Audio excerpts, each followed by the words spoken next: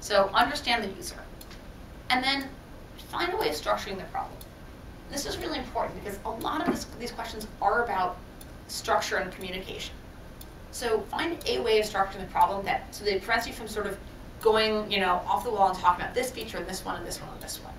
So maybe you say, okay, I'm going to come up with a set of core functionalities that are going to be required, and then I'm going to talk about how you do different solutions to input and output. So whatever it is, find a way of structuring the problem. Oops. Okay. And then you outline your structure for the interviewer, and then you actually go and you solve it piece by piece. And you finalize with sort of a wrap-up of, here's sort of the high-level overview of what my solution is. So that's product design questions. The next type is estimation questions. So these are the common questions you've heard about them. Are things like how many golf balls will fit in a 747, how many pieces are delivered every year in New York, things like that. Now, if you look online, you might see even like places like the Wall Street Journal has written articles about they came out with an article in last December about crazy Google interview questions, and Business Insider does a ton of these articles. Don't look at these articles. They are almost always complete lies. I'm not joking. The list of questions that they say are Google questions are not Google questions. It's a whole long story of how these questions came about, became known as Google questions. They aren't Google questions. Don't listen to them.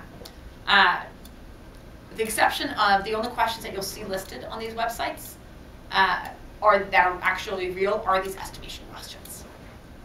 The thing with the estimation questions is that it's not about knowing the answer. So people get really scared by this because they think that they have to know how many pizzas are delivered every year in New York. Of course not, right?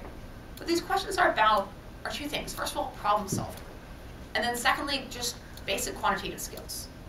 So in many ways, if you know how to solve these problems, you know what they're sort of expecting, what they're looking for, how you're being evaluated, they can actually be some of the easiest questions to do well on. So remember, it's at its core, it's problem solving, quantitative skills. It's not getting the right answer. It's just showing how you solve a problem. It's the way you approach a question.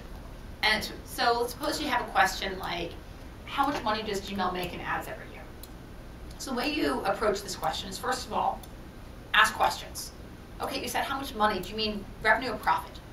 You said Gmail. Do you mean just gmail.com, or do you mean the hosted Gmail for your domain? So ask questions, make sure you actually understand what they're solving.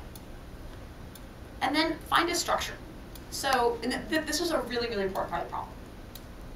So for this problem, you might do something like, okay, well, I'm going to estimate first how many users Gmail has, and then I'm going to estimate the clicks per user per year, and then I'm going to estimate the average dollars per click. And if I can guess at each of those three numbers, then I have my answer. I just multiply those per year together, right? Number of users times dollars per user times clicks number of users times clicks per dollar. I guess no. You guys know. Yes, number of users times clicks per user is dollars per click. So you have those, you multiply them together, and you have your answer.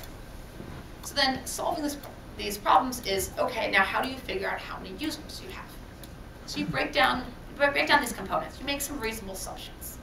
So you might say things like, okay, well, let's see, there's 300 million people in the US, and let's suppose, I don't know, 80% of those people use email.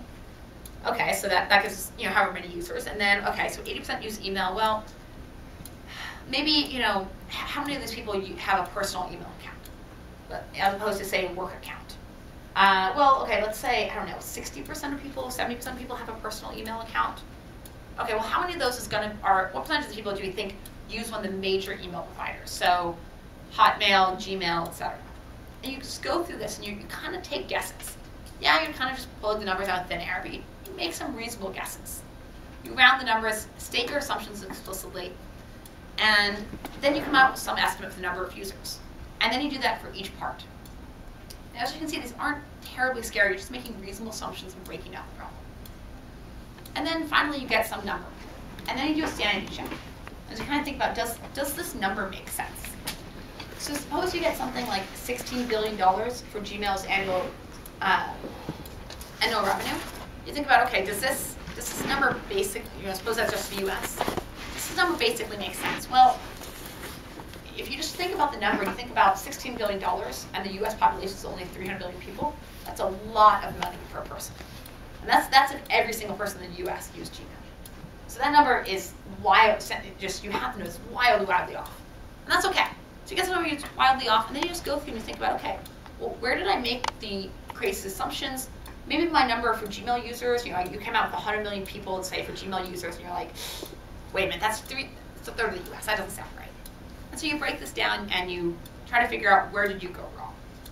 And that's all estimation questions are. They're just problem-solving quantitative skills, being organized here, taking notes as you do it, so you can backtrack through your work is going to be really important.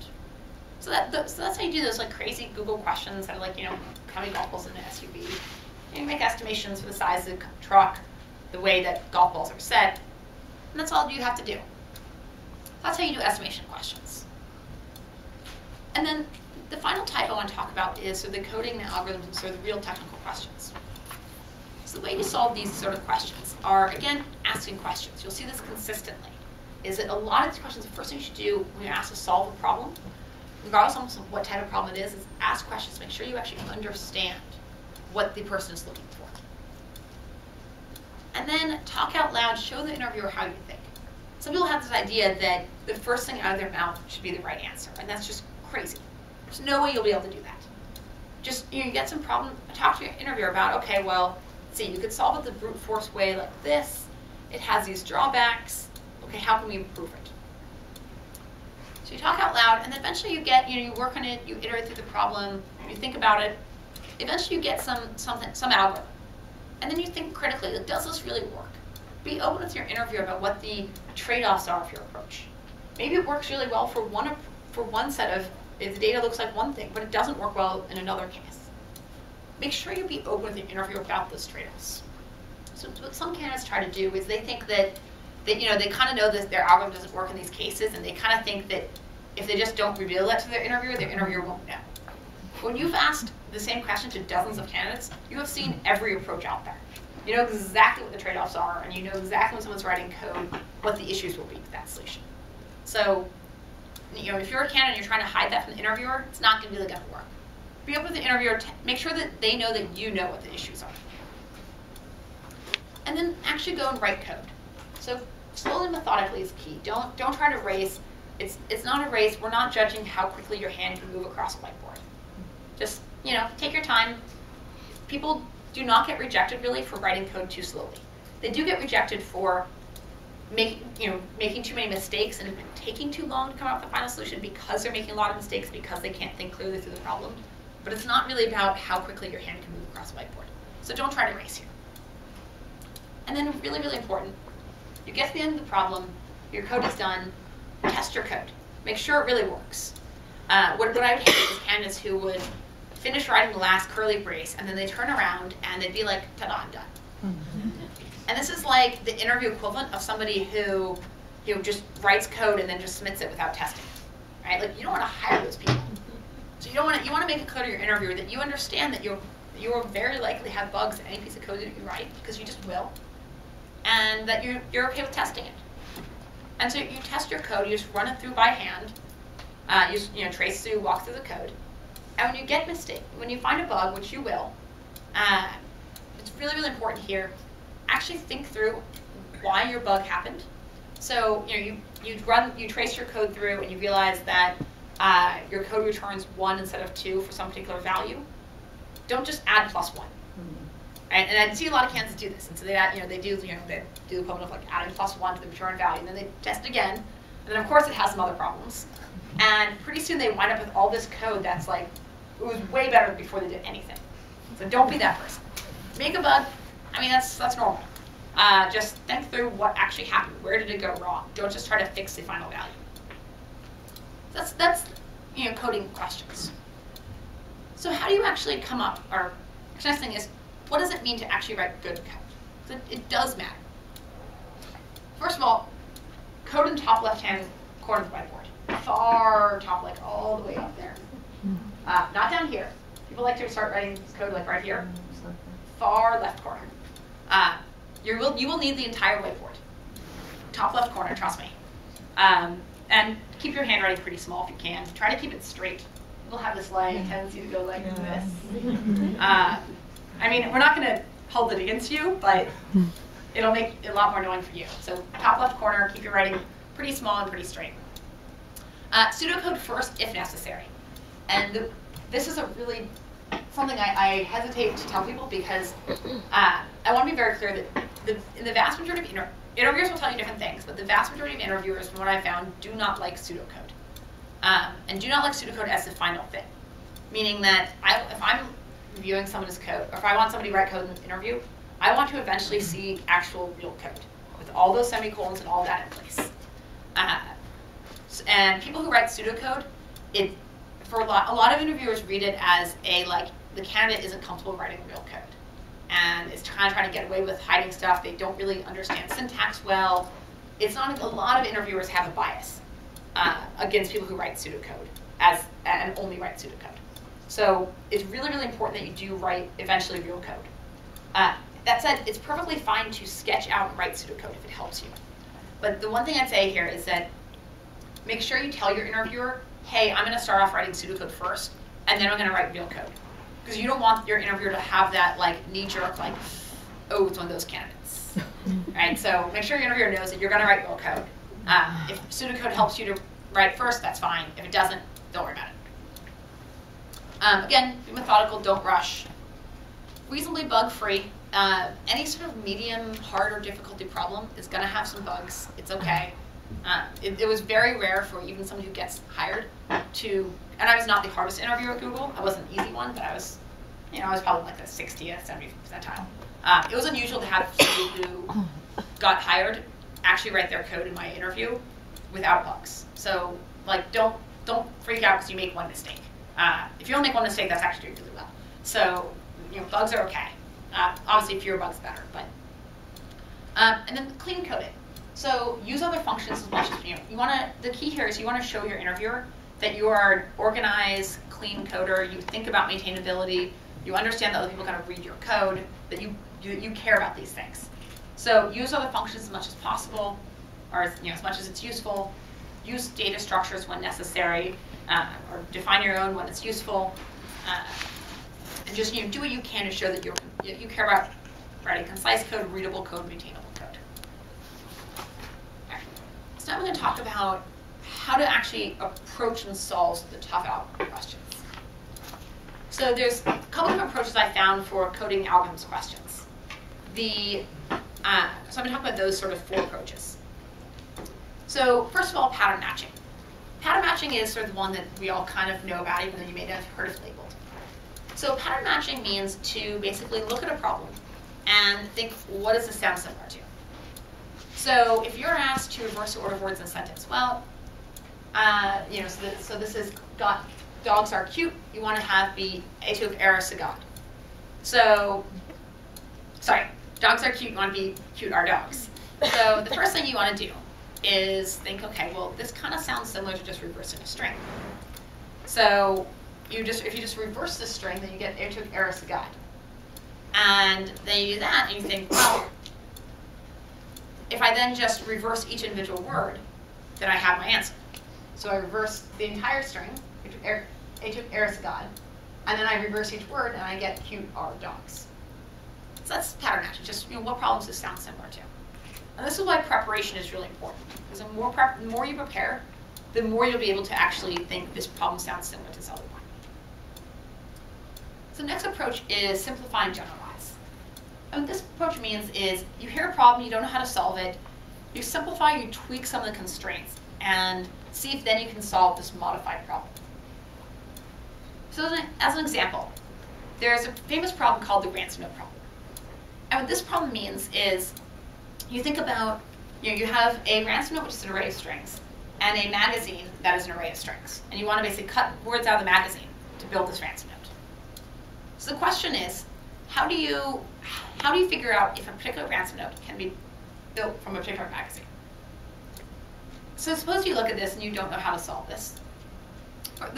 One constraint you might change is, well, what if we weren't cutting out words and we were cutting out characters instead? So we're just changing some of the problem. Well, if you had this, then you can think, well, then I just need to count, do I have enough A's? How many A's do I need? I need 5 A's? Okay, do I have 5 A's? I need 5 B's? Do I have 5 B's?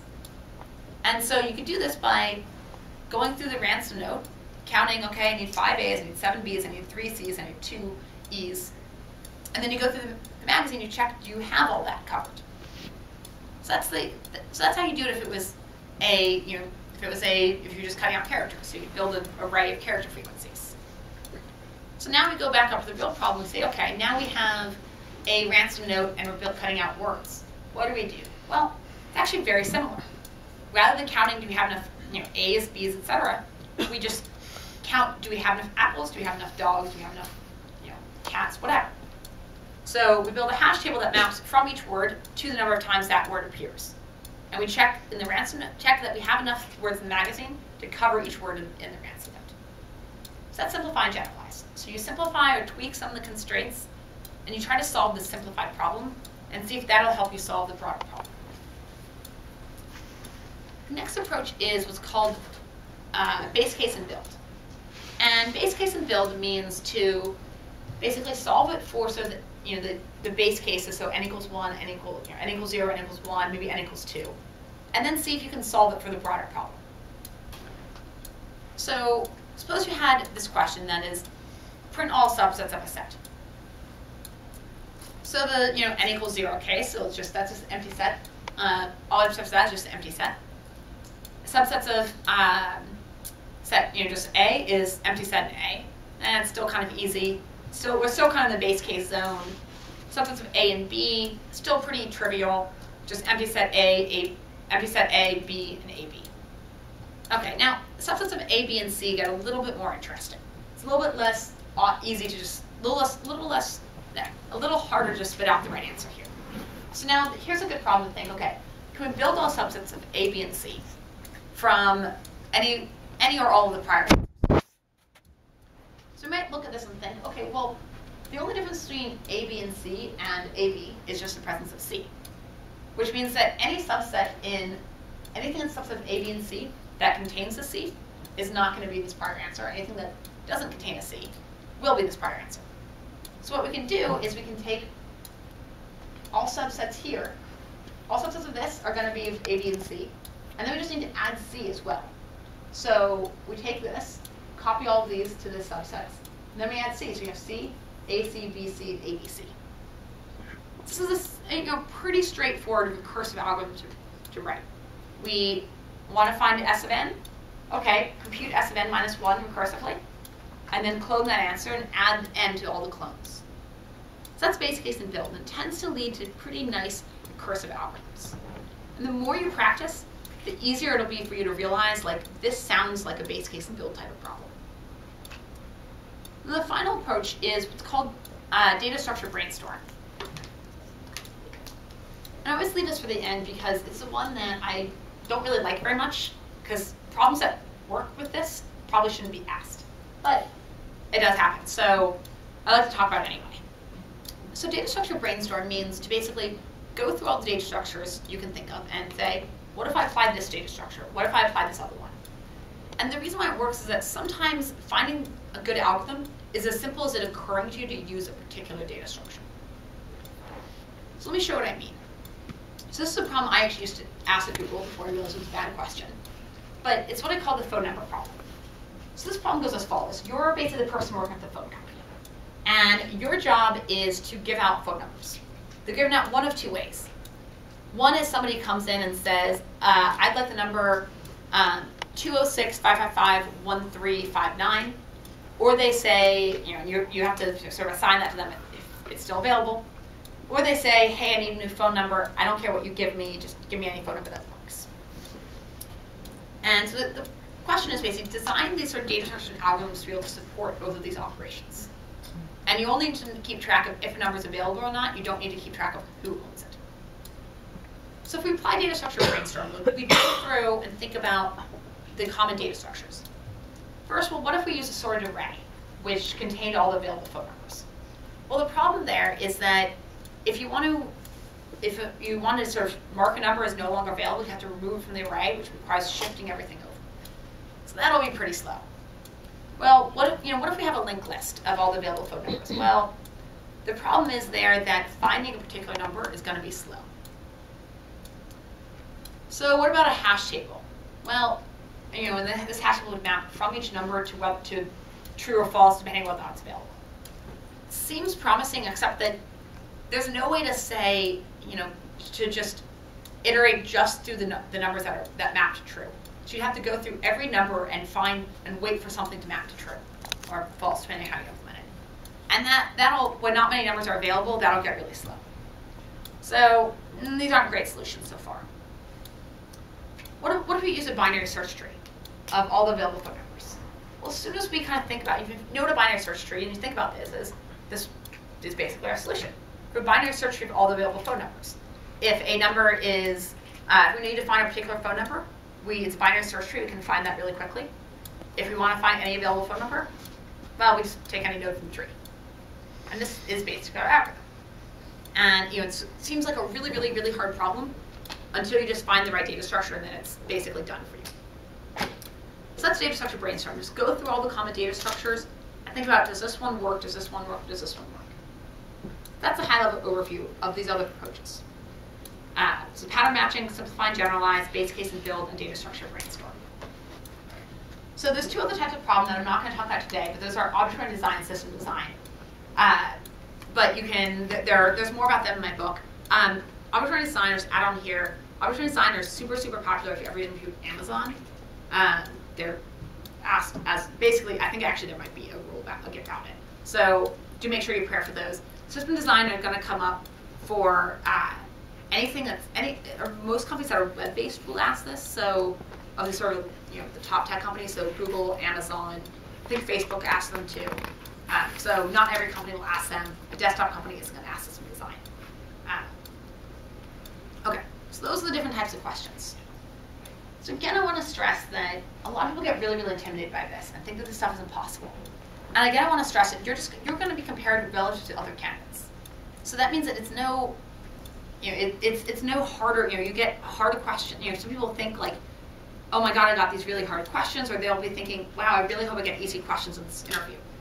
Easy questions are no easier to get an offer from, right? For the same reason that if your teacher gives you a test, a math test, whether the test is really easy or the test is really hard, the same percentage of people will always get in the top 10%.